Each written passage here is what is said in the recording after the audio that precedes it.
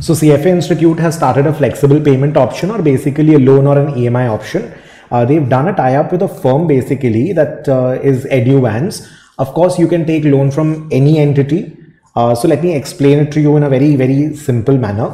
So what happens is, I'll explain the sheet in a while. So the idea is very simple. You can take a loan of 6 to 24 months. The institute has done some kind of a tie-up with a company. You can avail loan from anybody. If you want, you can avail loan from the company that the institute has given the details for, and I'll provide the link as well to you. You will get a loan between 6 months to 24 months. The loan cannot be more than a 2-year loan. The loan cannot be less than a 6-month loan. Once you take the loan, so the process, I'll explain it to you. So you generate an invoice on the CFA Institute's website. The loan can be for a new CFA level 1 student or a level 2 student or a level 3 exam. It can be if you're retaking the exam or deferred, not deferred, on deferral fee and exam center change, you can't take a loan on that amount. It's only for the exam registration you can take the amount. I'll explain it to you in the details. So you go to the CFA Institute website, you generate your invoice. Using that invoice, you apply for the loan on this particular company's website. I'll share this link, and you put in the details. For example, let's say I'm looking at early bird registration or standard. So if it's early bird registration, the amount is 1475. Let's say if it's standard, it's 1829. I hope you're registering early. It does not make sense to put in that kind of money. Let's say I'm going to put in a website ID, Aswini Bajaj 1@gmail.com. I'll start a convenient date, etc. You can put in the invoice number that you've generated from the CFA Institute's website already. The rate of exchange over here is given as 82.75, and this rate will keep on changing and the actual amount may vary. So this is just an approximate number that is provided. You put in your name, your details, and you can always call them for further information or mail them for further information, right? I haven't gone forward from this step on this EMI platform, on this education loan platform. So now what you do is, once you do this, the amount is going to be released by this platform to the CFA Institute directly. It will not come to your bank account and then go to the institute's bank account. Even if you take a loan from somewhere else, either you can take the loan from them and then make the payment to the institute. Of course, in that case, there is no relationship with the institute as such. And second, if you take a loan from somebody where they will not pay your bank account directly, you can give them the invoice from the institute. They can pay the invoice directly to the institute. How to pay the invoice with the CFA Institute, that details you will have on the CFA Institute's website. I'm not getting into that. Or let me start with a calculator. You can put in your name if you want away. I'll just put AB for the time being. The fees, I'm going to put the lower one, 1475. I've put in the exchange rate from this website. There could be a couple of % variation, so you be prepared for it. The loan tenure has to be between 6 and 24. Let's say I'll start with a 14-month loan first. And you will notice that the entire data is going to change automatically.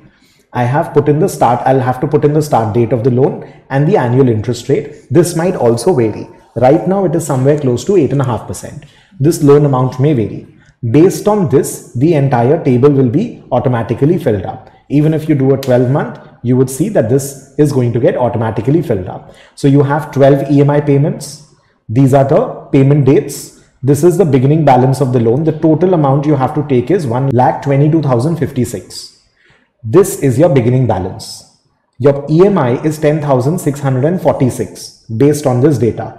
All the other information is going to be auto-filled. This is the monthly payment you have to make throughout all the 12 months.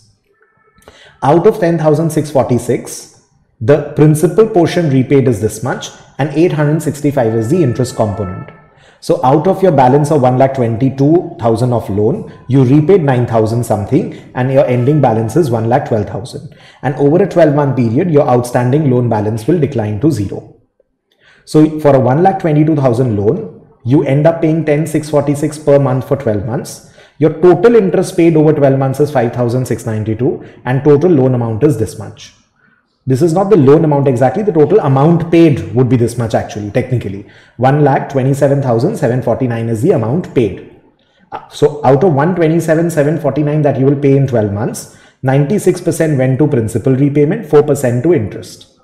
This 4% is not reflective of the interest cost. Your interest cost is 8.5 per annum.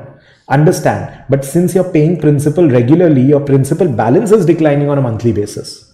You're understanding?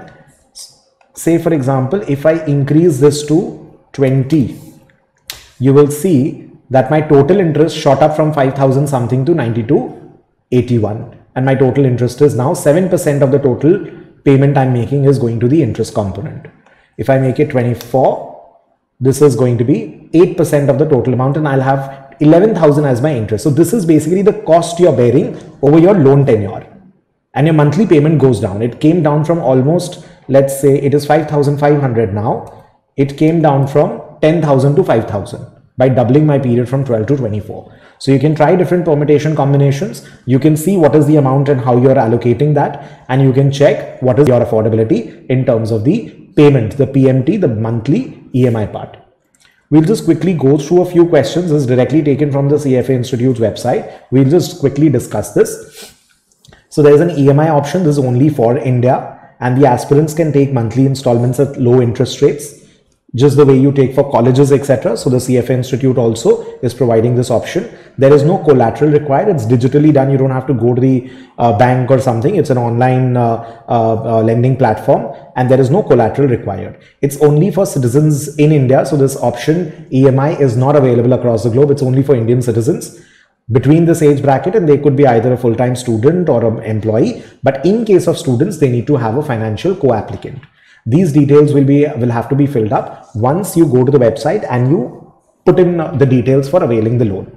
The loan tenure can only be between 6 to 24 months. We've already discussed. There is one partner right now. You obviously can take loan from anybody, but this is an authorized partner that the CFA Institute has. If you get better rates from somewhere, it's up to you. There's no problem. The EMI can be taken for all the 3 exam levels and registration, but it cannot be done for other courses by CFA Institute, like an ESG course. So there is no option for availing loan for that. Scholarship students will not get the loan facility, and deferral and rescheduling fees cannot be paid by taking a loan. The loan is for registration for level 1 and exam registration for level 2, 3. Level 1 exam registration is included in your registration.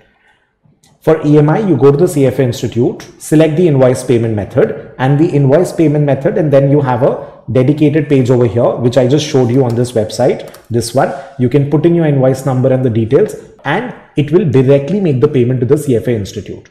There is no collateral, no security needed at all. EMI request has to be on this particular website if you are availing a loan from this platform. And even if you have taken loan for CFA level 1 and your loan is a 24-month loan, but after 6 months you've cleared CFA level 1 and you want to take a new loan for CFA level 2 while level 1 loan is going on, that is allowed. You can take another new loan for another level while the loan for previous level is going on. The full amount is going to be paid to the institute for the registration, not to you. It will not come to your bank account. And if you have any challenges, you can always put an email or a call given on these numbers on this website to the loan partner. If you cancel your exam registration, in that case, if the CFA Institute would have refunded, so say for example, I'm a student, I did not take loan and I cancel the exam. In that case, the CFA Institute will pay me the refund. Of course, there are rules of the institute. It will not pay you a refund under normal circumstances. You'll have to go through the refund process. And in case you've taken a loan and now you want a refund from the institute, if your refund is allowed or accepted by the institute, then your EMI is going to be squared off and you'll have to work out with the institute and the EMI partner for that. It's applicable only certain circumstances, otherwise refund on CFA Institute website is not possible. But in case it allows you, then your loan can be taken care of and you might get some refund from the EduVan's company that is into this EMI part. If you do not appear for the exam, you will still have to make your EMI payment. Once you take the loan is separate and the institute is separate. For example, if you default on your loan amount, then the loan partner, the EduVan's, the finance company is going to be dealing with you. Even if you default, does not mean that the CFA Institute will not give you your result or it will withhold your result. That will not happen. It is just a facility. It's just think about it as a very individual. You've taken a loan. Now that loan becomes a separate entity and the institute works separately, right? EMI is not linked to the CFA exam. So the repayment schedule, even if you defer the exam, for example, I was supposed to take the exam now. Even if I defer the exam to 6 months, your EMI does not get deferred. Your EMI schedule will go on exactly the way it was supposed to be. If you fail to make the necessary EMI payment, as I was telling you, the exam registration or the results will not be cancelled. Your EMI is separate. It has got nothing to do with the institute once you have availed the EMI. So your EMI payment is your problem with the banking company, and it has got nothing to do with the CFA Institute later. Another thing you need to remember is that if Eduvance fails to make this payment to the CFA Institute in deadline, it is going to be a challenge for you and you may miss the deadline. So if the CFA Institute deadline is on particular date, let's say the 10th, please don't go to Eduvance website etc. on the 10th and get the loan approval etc. done. Please do that at least. I'm not sure exactly about the timeline, but I would want at least 1 or 1.5 weeks, 10 days before the deadline. I should be able to process and get those done, because once you get everything approved and all, then Eduvance is going to make the payment to the institute. So if you get the loan availed on the 10th and institute deadline is on the 10th, it will create a problem. And you will spend a lot of time coordinating between the loan company and the institute, whether they receive the payment, not receive the payment, etc. Please do not stretch it to the last moment.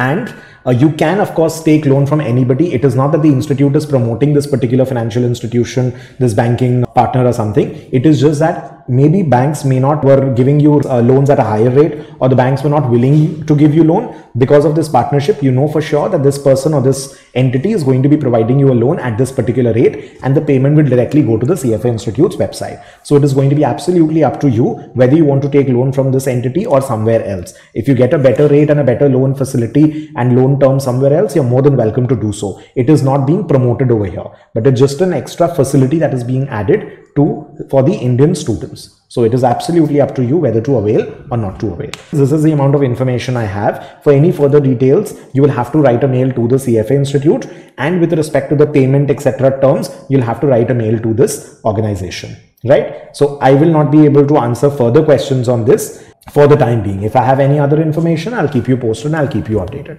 But this is the detail in terms of payment of EMI.